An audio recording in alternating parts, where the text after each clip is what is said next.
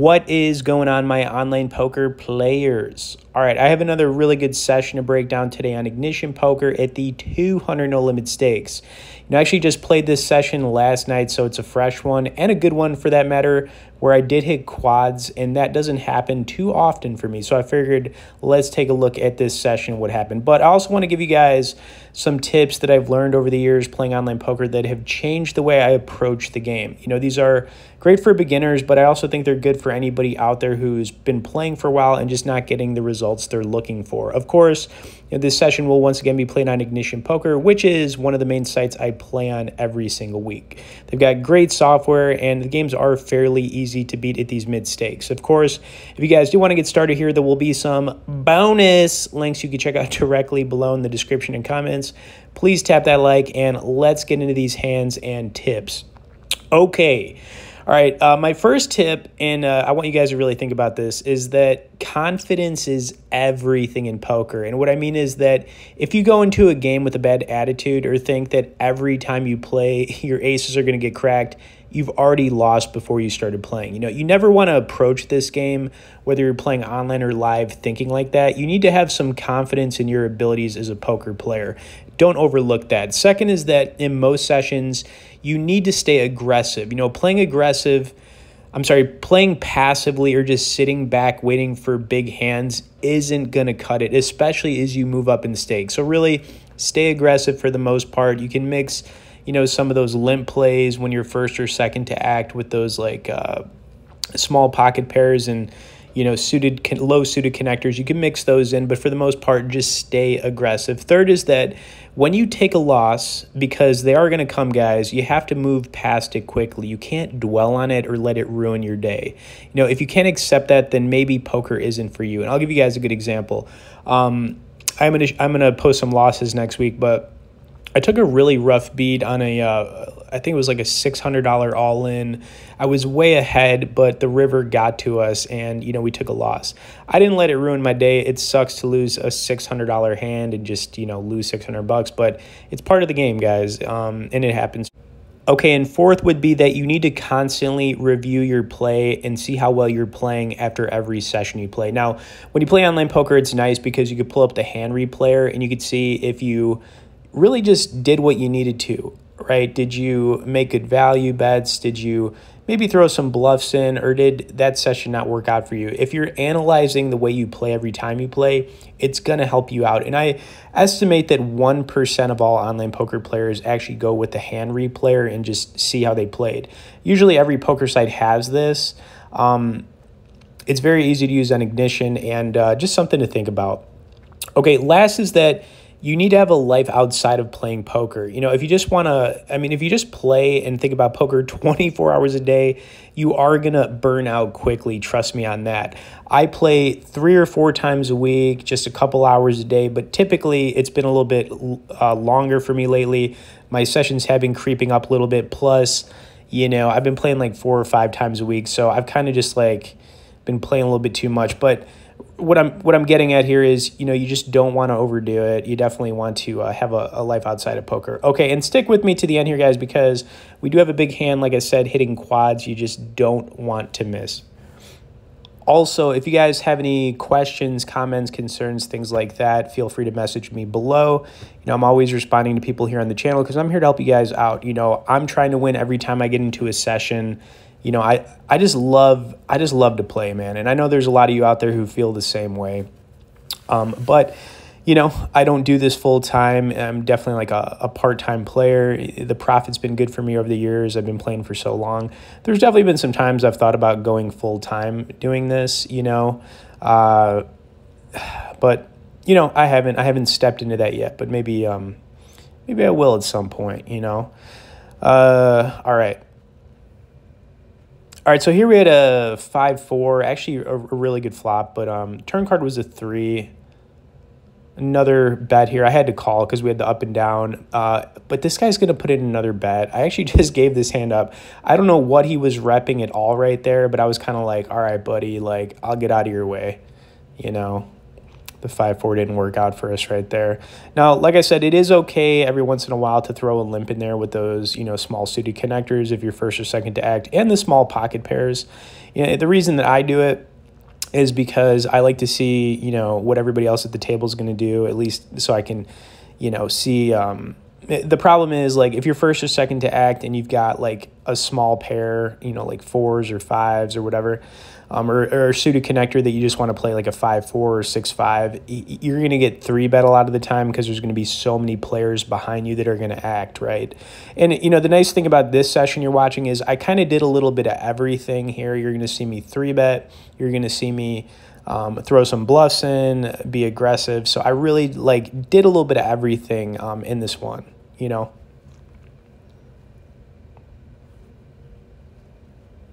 right, so these two going at it, and I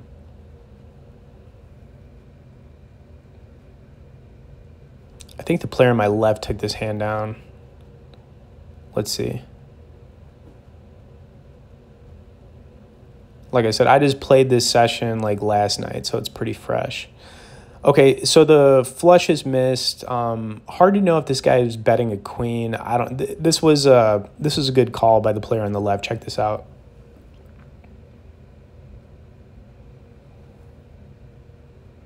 Pocket tens, man. That was a good call, for sure. All right, here we go with pocket queens.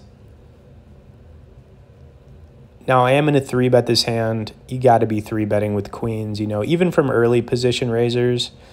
There's been so many times, guys, hear me out, where, the first or second to act player throws in, a raise, right? If you're raising from early position, you usually have a really good hand. It could be high pocket pairs, could be ace-king, suited king-queens, those type of hands. But when you got pocket queens, man, you got to 3-bet it regardless. So that's what I did here. And we are going to get called down. But what I was going to say is there's been a lot of times where, I've had pocket queens and then I get 4-bet or somebody jams on me. A lot of the time, man, you could be up against aces or kings, but you'd be surprised how many people shove with an ace-king. And if you think about it, when you got pocket queens and you're going up against ace-king, you are going to be the favorite, even though you're always going to be trying to dodge that, ace or king. Anyways, pretty okay flop for queens. I just didn't like the flush draw out there, so I kind of just jammed here and figured maybe he makes a call here if he's got maybe hands like ace-jack, jack-king that thinks I'm bluffing. Some other hands I could think of, suited ace-queens of diamonds here. So those are all the hands that could make a call here. I just wanted to protect my hand with the queens. And I think he's going to think about this one. Let's see.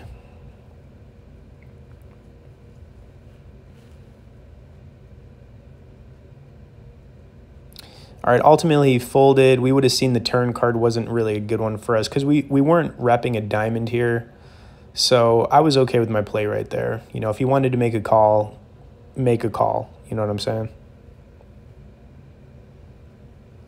All right, next time we had a 10-4 suited, some diamonds here.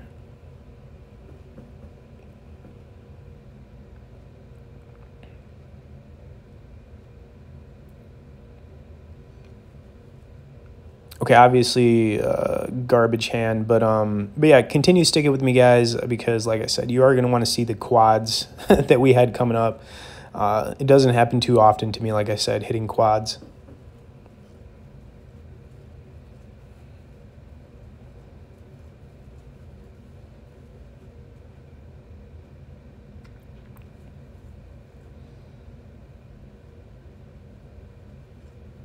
All right, our 10-4 was not looking too great here. I think we paired the 10 on, we would have paired the 10 on the river. Literally no idea what either of these players has. And I was kind of surprised when I saw. I was like, what the hell? Weird.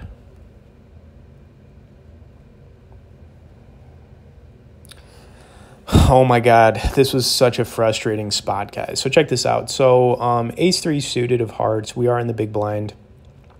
There's definitely different ways that you could play this hand, but I opted to 3-bet this. That's what I went for. I think a lot of players would maybe just flat call this. The reason I like 3-betting is because it puts pressure on other players who are going to call this raise to make a decision if they want to invest more money into whatever hand they have. Plus, ace-3 of hearts, it's a decent hand. It's not as good as like having an ace-5 suited, which flops a lot better. But it's not a bad hand by any means. And I think, yeah, the guy on my right here is going to make this call. And that's why I 3-bet this, was so I could really just either get both players to fold or isolate against one other player. So that's why I did it. I just didn't want to just make a flat call here.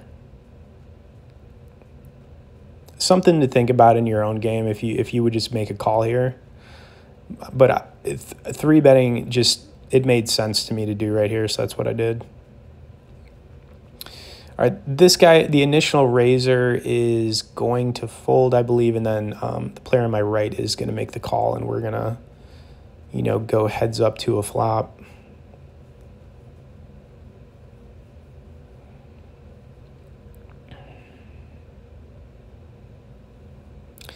Okay, so we ended up pairing the board. Kind of a scary flop, though. Our heart draw is dead, clearly.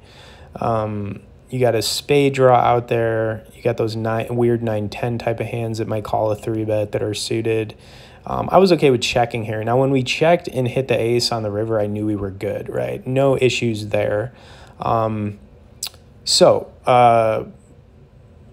Just trying to see what this player does, if he's going to bet. Let me see what I did. I don't even remember exactly. Now, I did play this hand passively, and like I said, the reason is our kicker sucks. Even though, like, I'm 95% sure we're ahead here. Don't really put this guy in an ace at all, especially when he checks here.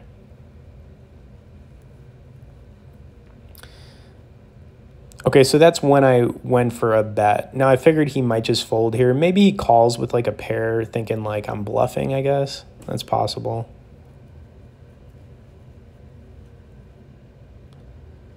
All right, he made the call. River card was a 6. So the hand I was thinking 10-9 got there. A weird backdoor flush got there. I mean, I don't know. But there was no way I could really fold this, so I made the call. And I was like, are you kidding me? That is disgusting, guys. That's just disgusting. All right, so starting this session off with a little bit of a drop down. So, I mean, we lost maybe like 30 or 40 bucks to start things off. But don't worry, because we're about to turn it around. So, you know, what you saw right there was a little bit of frustration. And one of my tips, guys, was that, you know, when you take those beats, you just got to move on from it and just continue playing, right? Which is exactly what I did. I could have quit after that and been like, man, are you kidding me? That's just a disgusting way to lose that hand. Why are you calling my bet? First of all, he called my turn bet of like 20 bucks on a flush draw with 2 aces out there.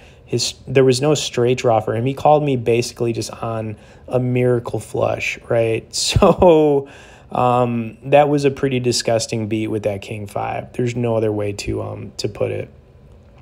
He probably should have folded against my 3-bet pre-flop too. So that guy just got extremely lucky, let's be honest. But it's all good because, like I said, we are about to, you know, see a quads hit, and if I would have quit for the day, wouldn't have got there. So you got to play through the pain sometimes, is what I'm getting at here. All right, a couple more hands, so get ready for it. Yeah, man, play through the pain. Have no fear.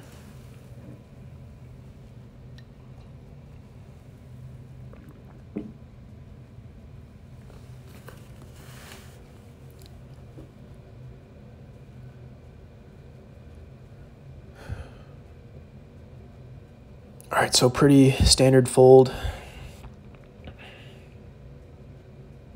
All right, another fold.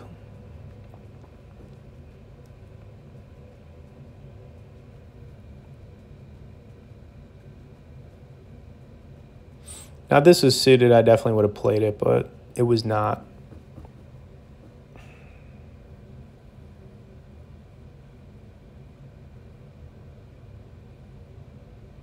All right, in the 5-10. All right, so I believe right after this hand, we're going to get into the to the monster that helped us out. And let me just recap on some of these tips for you guys before we even get into that. So confidence, right? Confidence is just something you need to have when you play poker, right? It doesn't matter if it's live or online, you got to have it. You can't play with a bad attitude, right? Or in a bad mood. It just never works out. And if you've played long enough, you know what I'm talking about. Second is that, you know, most of the time and almost all the time, you just need to be aggressive. You know, it's just the best way to play. You can throw in the limps if you're first or second act with those small pocket pairs and low suited connectors if you want to see a flop with them, right? And then, you know, third, when you take a loss like I did, you know, early on here, just move on from it, continue playing good poker, and just don't let it ruin your day, first off. And then fourth would be that, you know, you should be reviewing your sessions. There's hand replayers online where you could see, did you make good plays, you know, or did you play like crap that day? And just look at what you can improve. And, you know, also have a life outside of playing this. You don't want to play too much poker because you will burn out eventually. And when you burn out, you know, it's not a good thing for your mental health, guys. All right, here we go with fives. So just doing what I'm talking about, man. Just going to see a flop for cheap here. We are going to have a razor. And, you know, to be honest, pocket fives, it's one of the pocket fives I feel like I never hit sets with. But in this situation, we did, you know. Like I feel like I never hit with it, but I did. And if you want to know how often you hit a set, it's something like 13% of the time. That you will hit a set. I mean, it's something like that. All right, so he raises $6. Obviously, an easy call here.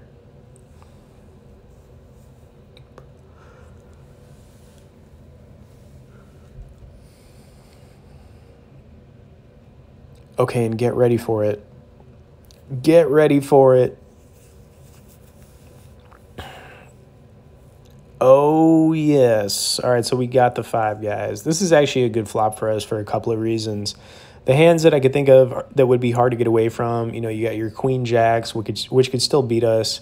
You've got, you know, your flush draws, you know, your ace jacks of diamonds or ace queen of diamonds. You've also got hands that might have a hard time folding, ace kings, king queens, those type of hands. So really, I'm just going to make a jam play here and hope somebody calls me because, you know, it's tough when you flop a set. It's so hard anyways. And then, you know, you got to like avoid so many cards on this type of flop. This was not a great flop, honestly, because, you know, a better one would be like a 5 deuce 10 or something like that, all different suits. But this one is very draw heavy. Very draw heavy, which is why I made this play. I figured maybe someone will just make a call here. You know, hopefully our hand holds up, and we will be a big favorite if somebody calls. Like 100%. All right, so we got a caller here.